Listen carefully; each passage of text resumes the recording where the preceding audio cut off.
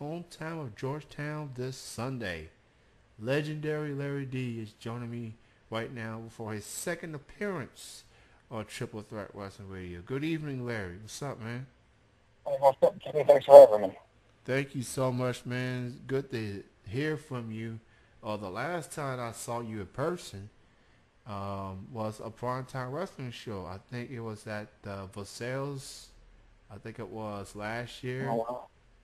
Yeah, probably so. I hadn't seen you in a while myself. Yes, and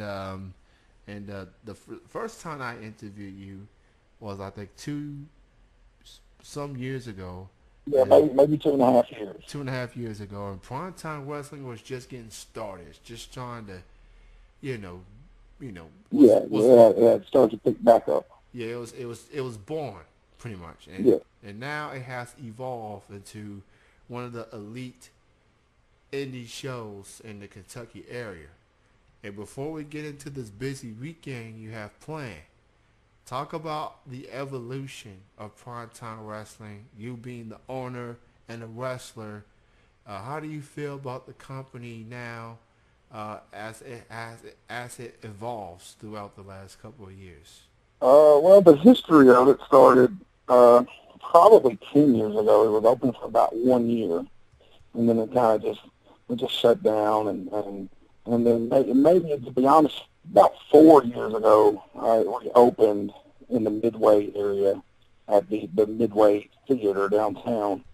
And then from there, we just started to pick up more venues, more towns, and gain more attention to what it's grown to now. And back years ago, we had a lot of really good wrestlers, just like today, So that's one thing about primetime wrestling. It's always been known for having some of the top talent around. And, back years ago, you had guys like Rob the Bomb Williams, you had Suicide, you had Angel, we had Bobby Blade, myself, we had Payne, just Justin Idol, Donnie Green, the Steels, the list goes on and on of talent that came through. And then, you fast forward 10 years, and now you've got Stan Sierra, you've got Ronnie Roberts, you have the ATMs, you have Max Sled, you have the list, it just piles up. And I have guys from the NWF as well down there, and those guys are extremely talented beyond belief. And let me just say that I'm happy to see how far primetime wrestling has come. The fan base has grown in multiple areas in the state of Kentucky, and Mm-hmm. it's just the talent, with Roberts, with the likes of Al Steele, with the likes of Fiji, with the likes of yourself, and with Amazing Maria, and just the list goes on, and it's just starting to really go at a whole nother level, and I'm proud of you not just as a talent, but I'm proud of you uh, as an owner of how you've been able to handle not your business, not just in the ring, but behind the scenes as well, and just making primetime wrestling a well-oiled machine, and that the fans have truly supported this product. I Mm. mean, that has to make you proud, not just as a talent, but as a guy in charge, man. Pretty much, don't it? Oh, yeah. I'm very proud of what it's done and where it's come. I'm not the only owner. A lot of people don't know that, and there's a number. It's just a lot of guys that come together to make primetime wrestling what it is, and it's just guys that come there and enjoy the brotherhood first and foremost. I feel like when not only when the fans come to primetime wrestling, they have fun, but the guys that come out and perform and entertain, they love it. They love the environment. They love the camaraderie. They love the brotherhood that comes with it. I feel like primetime wrestling has that above no other, and it's just amazing the friendships that are made back there. And one thing that all of us can agree on is when you buy a primetime wrestling ticket, that you're getting every penny worth, and that's just something that we strive to do that we've always strived to do, and I feel like we accomplished that 99.9% of the time. The last time I seen you in the bingo hall, it was one of the greatest wrestling matches, indie or pro, I've ever seen. I And appreciate it that. was a match between you versus Shane Mercer in a steel cage match for United Wrestling Federation and what turned out to be Bobby Blade's last appearance. And and after that match, after the crowd went bonkers, Bobby Blaze gave you high praise. A guy that has been in the business for over 25 plus years. And he said, and I quote, that Larry D is the future of Kentucky wrestling. For a guy to hear that from a man that has been through it all, how does that make you feel to hear that from not someone that not only you looked up to, but someone that you have worked with throughout the years? Oh, it made me feel great. Anytime that you have a guy in the likes of Bobby Blade make mention to anything like that, it really does boost you, and it makes you work that much harder. It makes you want to work that much harder. It makes you want to achieve more, and makes you want to go that extra mile. And Bobby Blade has been around, and he's taken every bump known to man. I always joked with him. He's like the Mick Foley of Kentucky wrestling. He wasn't scared to take the risk, and he's one of those guys that night in and night out, if you needed him to go ring announce, he'd do it great. If you need him to go manage, he was the top manager on the card 90% of the time. And if you need him to wrestle, even if he didn't wrestle a year, he could get in there that night and never miss a beat. So if anyone knows professional wrestling, it's Bobby Blade, and I'll tell that to anyone. And it was an honor to work with him. It was an honor to be a part of his last time out there. If anyone knows wrestling, it's Bobby Blade. And when he said that, I got cold chills all over. And I love Bobby Blade. I've known him since I was 18 years old, and actually longer than that. But professionally, I've known Bobby since I was 18. And I always rib him about this. As I remember as a child watching young Simba wrestle years ago when I was just a kid watching, and it's just an honor to have a guy like that, give me that praise and put me over like that. It was something else. I mean, Bobby Blade was truly one of a kind. My only regret is that I didn't get the chance to see more of him. I've only Oh had a yeah, you missed a chance. lot because Bobby Blade he was really something else to watch in the wrestling ring. I was only able to see probably the last 3, 4 years of his career, and that's when I actually started going to indie shows. Mm-hmm. But I was one of those fans that just focused on WWE, WCW, and other companies. Like, I was aware of indie wrestling. I was aware how much it meant to wrestling in general. It's just Mm-hmm. that I never had a chance to attend a indie wrestling show until I started going to UWF, and then I started going to OVW. Then I started Mm-hmm. to go to PTW, WCCW, and KZW, and among others. And that's probably my biggest regret as a wrestling fan. Is never went to indie shows when I first got into wrestling. And I feel like there are still fans out there that may not be aware of what indie wrestling really is and how much it has meant to wrestling in general. Like, you look at the wrestlers you see on TV, majority of them, I'm not saying all of them, some may come from different forms of entertainment or whatever, but a lot of them that you see on TV, regardless of major companies that they work for, most of them got their start in the indies. That that's Oh yeah. that's how it starts. Before And if you was good, if you had a lot of buzz, if you had a lot of attention, a huge fan base, you'd probably be lucky to get a someone from those major companies to give you a look or whatever. And you being in the indies for yourself, like how do you feel about how fans, yeah, they watch, see what they see on the TV and all, but they may not be fully aware of indie wrestling out there. Like, what's your take on that? Well, I believe that if you just think back on it, some of your top superstars today were independent wrestlers. I mean, if you look right now, you got Sami Zayn. He was an independent wrestler. He wrestled with Ring of Honor all over the country.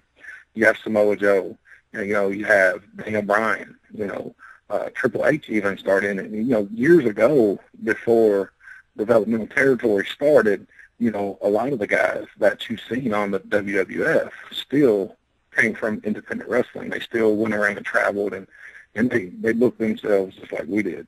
So when you look at it that way, I feel like that there's still guys that come up from those ranks that can make it. And I'll add one more person to that list who had a hell of a debut this past Sunday, Mr. Kevin Owens. I agree. I agree wholeheartedly. I mean, that match with Cena, wow, that was just incredible. And it was mind blowing. Like, people are considering it the best debut in maybe in a very long time for Owens. For a guy, to put this in perspective, it took him 15 years to be on the WWE just to get an opportunity. And this guy comes out and goes up against Cena of all people and just shut it down. He shut it down. I agree. He and kudos to Cena. Like he's gonna have his moments, but all the praise go to Owens for just showing that, hey, I started from the bottom and look where I'm at now. And he's the NXT champion for a reason. So people may say prisoner of the moment, but that was, and now they're gonna face each other again in about a week from this Sunday. My only issue with that is that after a great match like that, you don't give them these two time to build up for the rematch. Like that's the third pay-per-view in 5 weeks.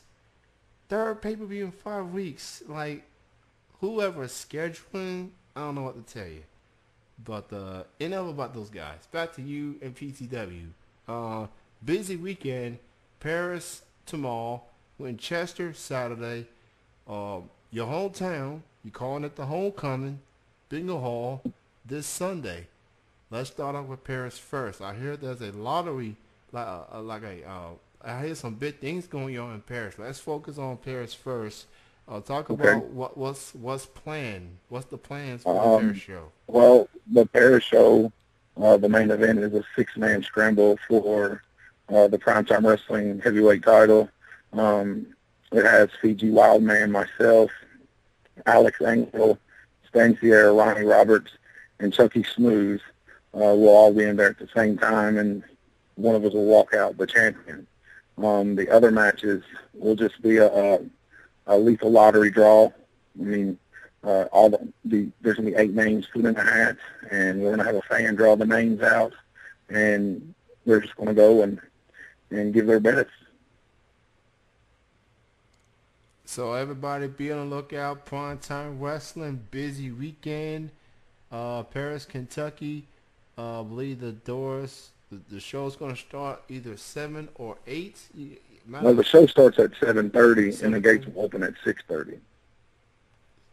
All right, so everybody be on the lookout for that. I checked out the video from an individual. Mr. Ravishing Ronnie Roberts, he has some things to say about the men's scramble match for that title. You've seen it. A lot of people have seen it. You care to comment on Mr. Roberts' thoughts on this particular match? Well, I think that Ronnie Roberts, he had the title and he couldn't keep it. It was that simple. I think Stan Sierra is a true champion. I think that Stan Sierra done what he can do for 2 years to keep the title, and Ronnie Roberts lucked up and he got the pin, and then turned right around 2 months later and lost it to me, who has proven myself as a champion for the last 14 years. So that's pretty simple. Ronnie Roberts is great, but I just don't think he's ready to be a champion. And some more info on the Paris show. It's going to be in Bourbon County Fairgrounds. Bourbon County Fairgrounds in Paris, Kentucky. It's 30 Legion Drive. And it is an outside event. It will be inside just in case if there's Mother Nature decides to get involved. Let's talk about the Winchester show. That's going to be at the YCMA gym. 645 West Mead Drive, bell time. That is at 7:30. Talk about what's planned for the Winchester show. What's planned is Stan Sierra is going to wrestle against a young guy named Bo Bond, who is known to the Winchester area. He's from there. He has a pretty good following up there. And then, you also have whoever is fortunate enough to win the PTW title tomorrow night will go on to defend Saturday night against whoever wants to step up to the plate. We'll have guys like ATM, myself, Max, Ronnie Roberts, Stan, Chucky Smooth. The list goes on of just what you always get at PTW anyway. And it's always exciting up there. It's a really great building, really nice building up there, really clean. And the fans seem to be just as loud as they was years ago with the NWA. Again, the bell time at 7:30 p.m. at Winchester's YCMA gym. That is a inside event. And of course, Sunday, your hometown, Georgetown, Kentucky. I posted on Facebook the other day. Familiar names returns to a familiar place to wrap up PTW's event. Georgetown at the Bingo Hall. There are 5 matches scheduled for that event, and I think I have the banner in front of me. But while I look for it, I have it in front of me right now. Here it is, Homecoming. That's the theme of the event. You got Stan Sierra going up against Ronnie Roberts. Yourself going up against Taggart.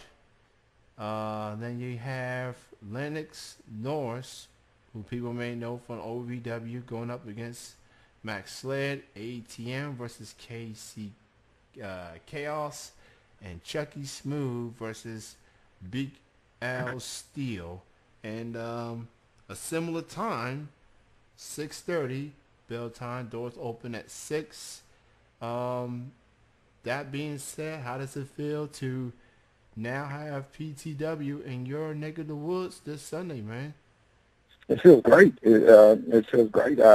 It's been asked for a long time, and the opportunity came about. The building owners had contacted the PTW office and showed interest to bring wrestling back to the Bingo Hall. And, we get messages every day from the fan base up till the point of, when are you guys coming? When are you guys coming? And just the excitement over the past 2.5 years has been crazy. And if you notice in Paris, there's quite a bit of older Georgetown fans that will travel to come watch Primetime Wrestling, and now they have the opportunity to see it there in Georgetown. And there's a big, huge buzz about it, and everyone seems to be super excited about Sunday night. So, all you people in Paris, Winchester, and Georgetown, especially the Georgetown people, as Larry pointed out, been wanting this company to be at Georgetown. Well, This is your shot. This is your chance. This is your opportunity. You know, Primetime Wrestling, they do a few shows a month. You know, so you better make the most of this weekend. You have 3 shows to go to. You can either go to one or go to all 3 if you choose. I'm going to try to get to the Georgetown, and I may even try to get to the Paris show tomorrow. My Friday nights are officially open now that SmackDown and Impact are no longer on Friday nights. So I am open to do whatever on Friday nights. So I'm gonna see if I can make it to the Paris event. But Larry, thank you so much for your time, man. Congrats on the success of Primetime Wrestling thus far, and many more years to come. And have a great wrestling weekend, man. You take care of yourself, and shout out to everybody at PTW, and continued success. Thanks, Kenny. I appreciate it. We look forward to seeing you. All right, you have a good night, man. All right, you too, bud. All right, bye-bye. That was Primetime Wrestling's owner and talent, legendary Larry D, joining me here on Triple Threat Wrestling Radio. Primetime Wrestling is on the rise, ladies and gentlemen. If you don't know, now you know. I don't have a guest confirmed for